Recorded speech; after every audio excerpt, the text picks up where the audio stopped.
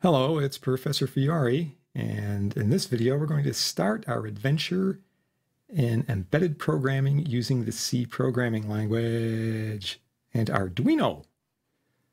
Okay, what I've got up here is the Pellis C compiler. So you want to call up the Pellis IDE, the Integrated Development Environment. The icon for that looks sort of like a beach ball with a C in the center of it, nice and colorful. So this is blank basically, and what we'll do is we'll come over to the File menu, New Project. So we have to decide first of all on the kind of project we're going to use, and what we're going to be looking at is a Windows 64-bit. Obviously I'm sitting on a Windows computer here, so I'm going to highlight that and then just give this a name, right? Nice adventurous name like My Program. So this is going to create a directory for me, and all the files will go in there. So here it is over here, My Program. Now there is a large area over here to create your source code. Down here is sort of a notification area, which we'll be looking at. And obviously the view of the project, the various files in here. C is a very capable language in that it can be used for small projects, medium-sized projects, huge products. We've got multiple people working on projects, so we can divide up the source code into dozens or quite literally hundreds of different files. This is very handy. It speeds up compilation.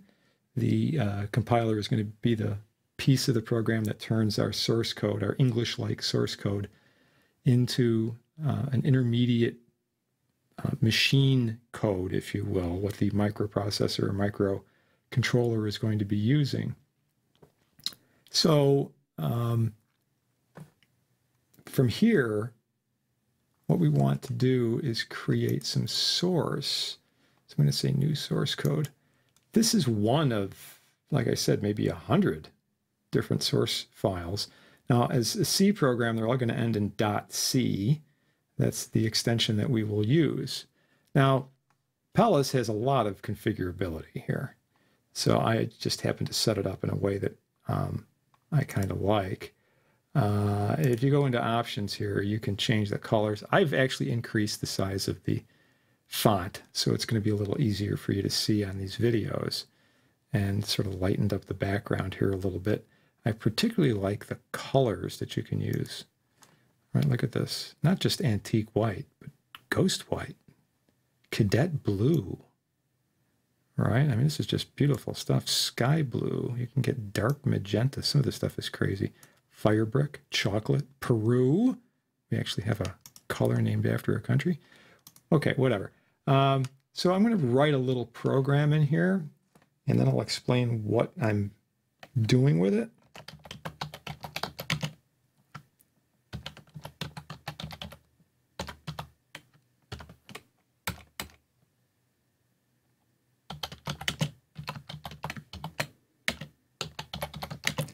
We'll look at this line by line, and notice at certain points this will automatically indent for you.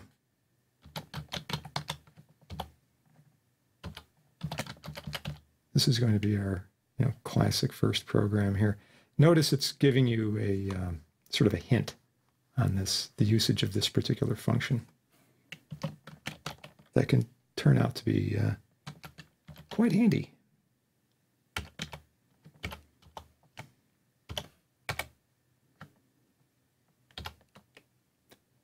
All right, there's my little bit of code. Okay, as you can guess, it's going to print out the phrase hello world. I'm going to save this. And I can save it pretty much any name I want. I'm going to call it Zoinky. Now, do I want to add this to my project? Yes, I do. Notice what happens. Source files, zoinky.c.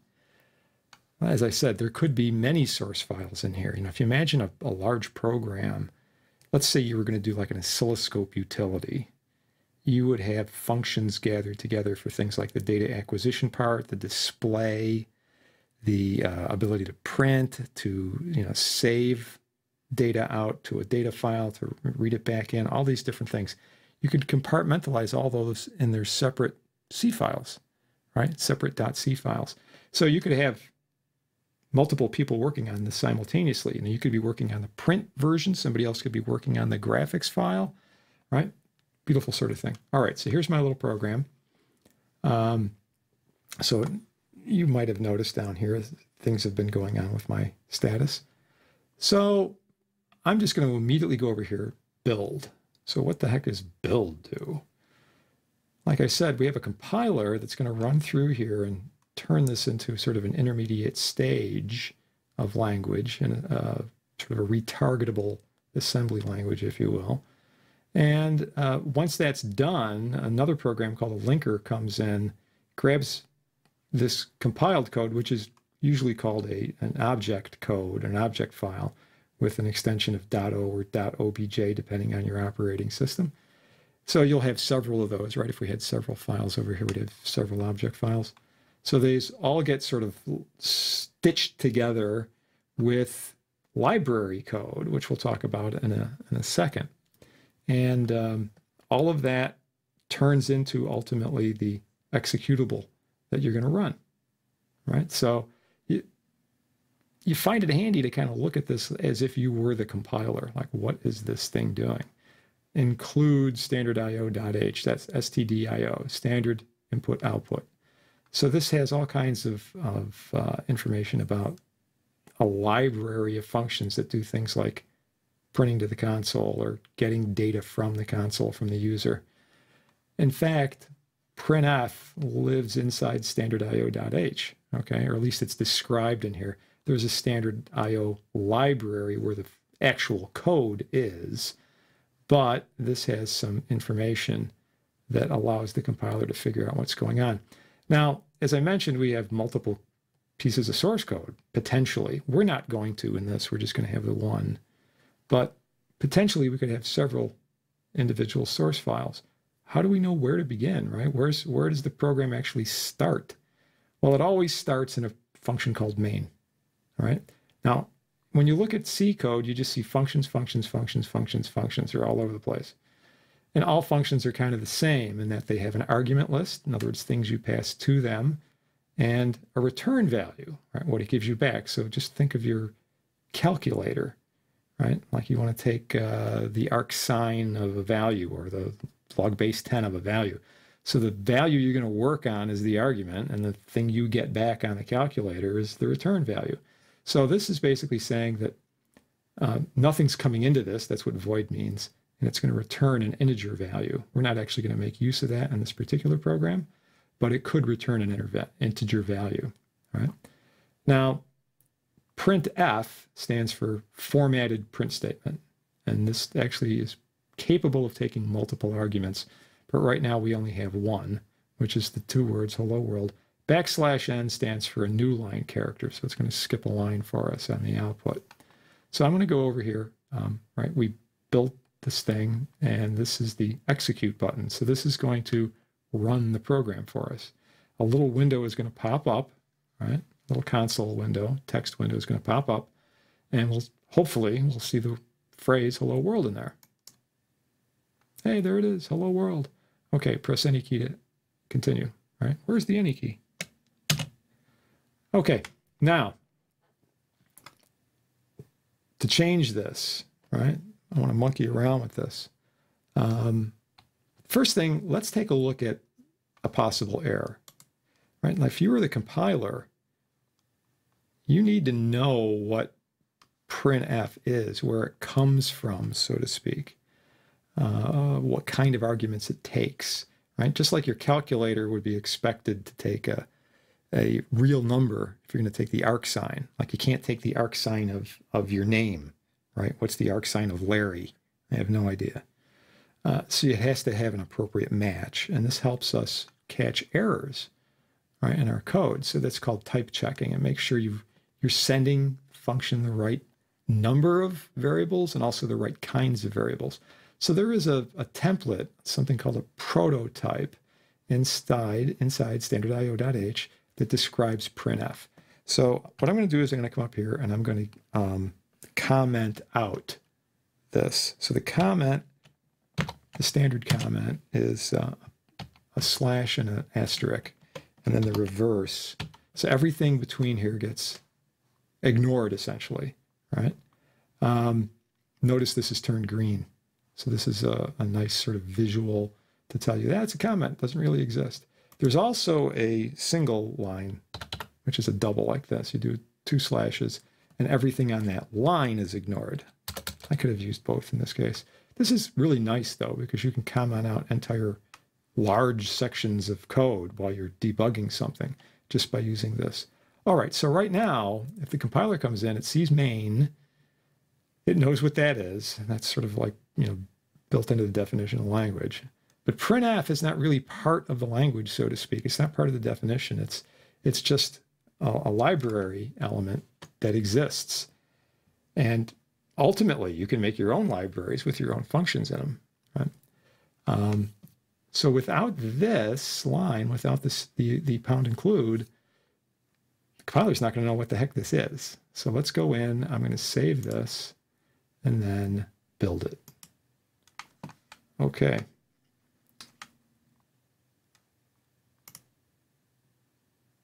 Warning, undeclared function printf. Okay. It actually made an assumption on here. So this is a warning. This is not fatal.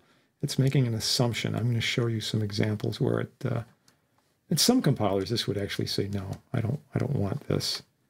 And it would refuse to do anything. But I'm going to get back here. Okay. Now, I'm going to create my own function. And what I'm going to do is I'm just going to kind of cheat here a little bit. I'm just going to do a whole bunch of different kinds of print statements in here. Right? How are you doing? All right. So this is a little contrived, I will admit.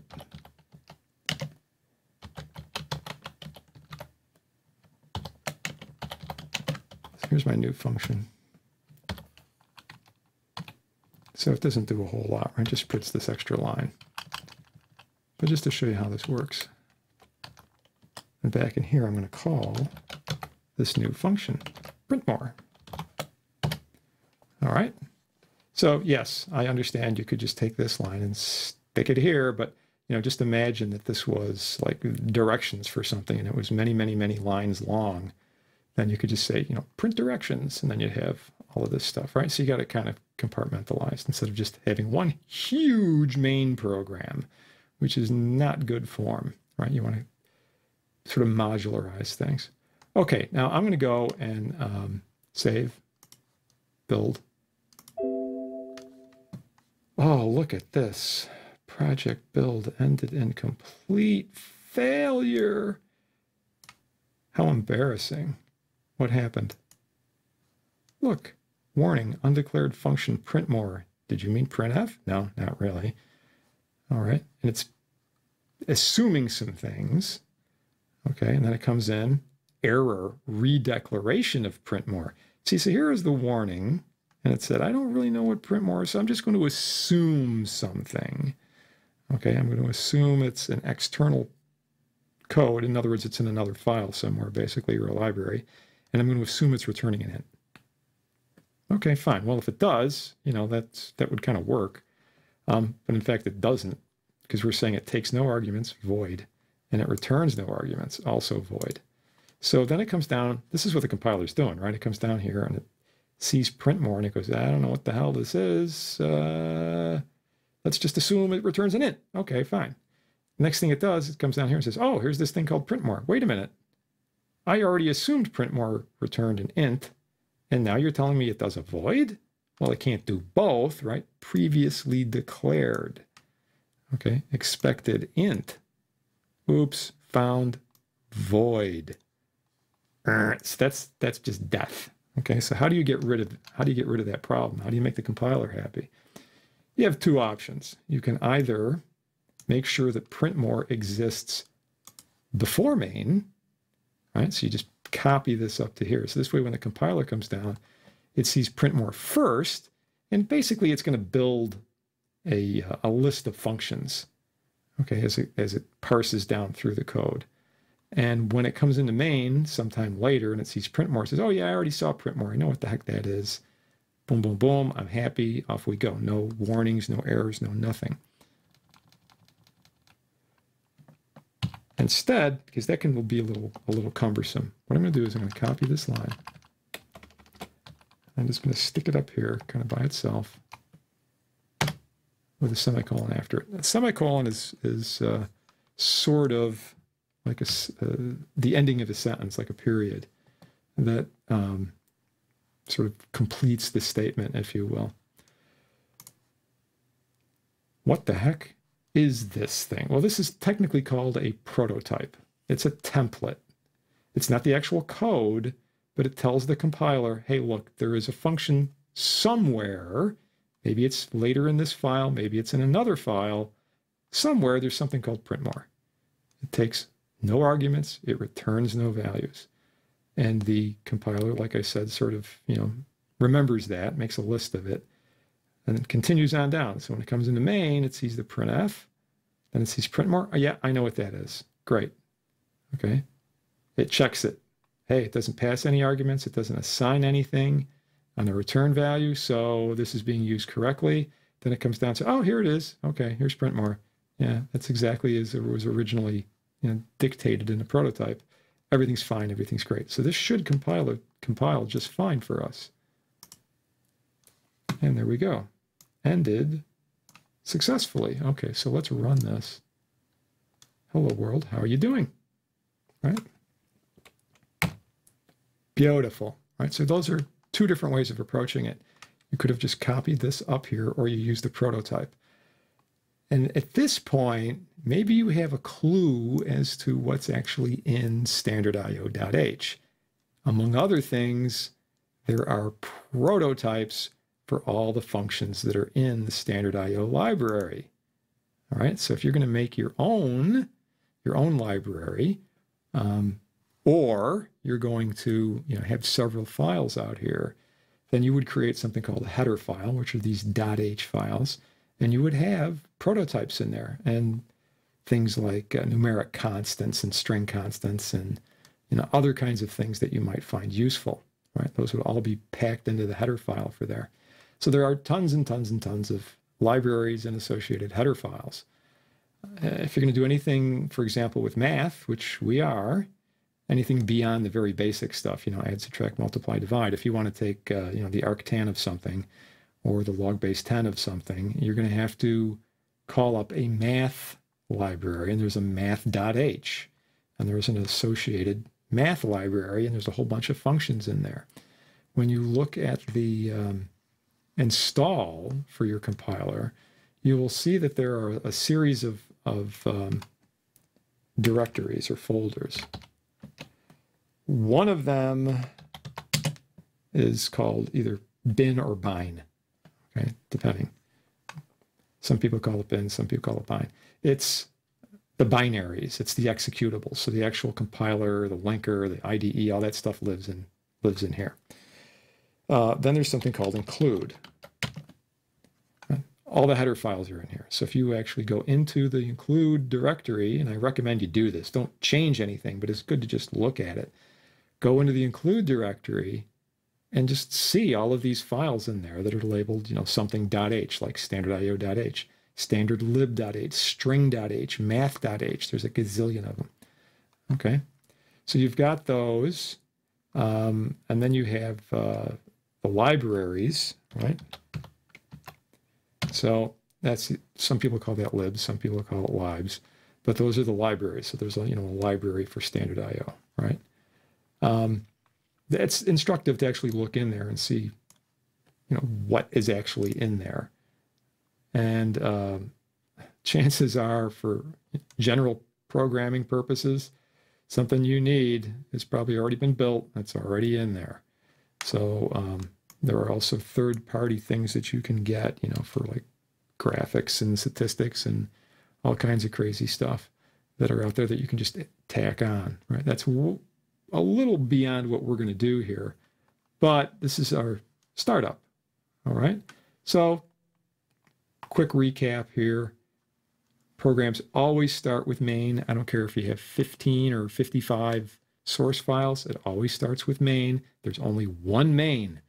You don't put a main in every single source file. There's only one. That's the single entrance point of your program. You can have more functions in there, right? You can have 20 functions in a particular file. That's perfectly fine. But the compiler has to know about them before it sees them in use. So you either do that by positioning, in other words, you put this ahead of where it's actually called, or you do what I just did here, you create a prototype for it. If you got a lot of them, our programs are going to be kind of small, but if you have a lot of them, you're probably going to want to put those in separate header files. Okay? All right, so I suggest you just try some experiments, monkey around with this. The \n, like I said, is a new line. So I'm just going to add another \n here, and then I'm going to add a \t. \t stands for a tab. Right? Now, if you're wondering, how do I get a \, well, you can go \, right? Because if I just wanted to say like \the something, it'd say, hey, it's a \t, or, you know, \n and a word that starts with n. How do you get that? All right, how does it not accidentally give you a new line or a tab? So you do a \, and that'll just give you a \, right? So if I do this,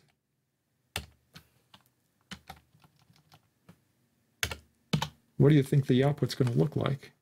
I'll just let you think about that for a sec.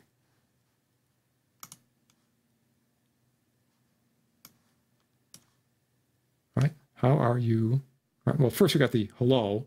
This pushed over, right? It's actually pushed down a line. You can't really see it too well, but it's pushed down a line because of the \n. Then we got the \t. So it's pushed over a tab space. Okay. \n. Go to the next line. Call print more. How are you? \t. So here are you. There's the spacing for the \t. You. Then what? \n. So new line pops down here, doing, right? And then the other \n, which gives you the press any key. Okay? So monkey with it. Try it. Fiddle with it. Have fun. Next time we'll take a look at numbers. We'll look at the data types, fundamental data types that live in C. Okay? All right.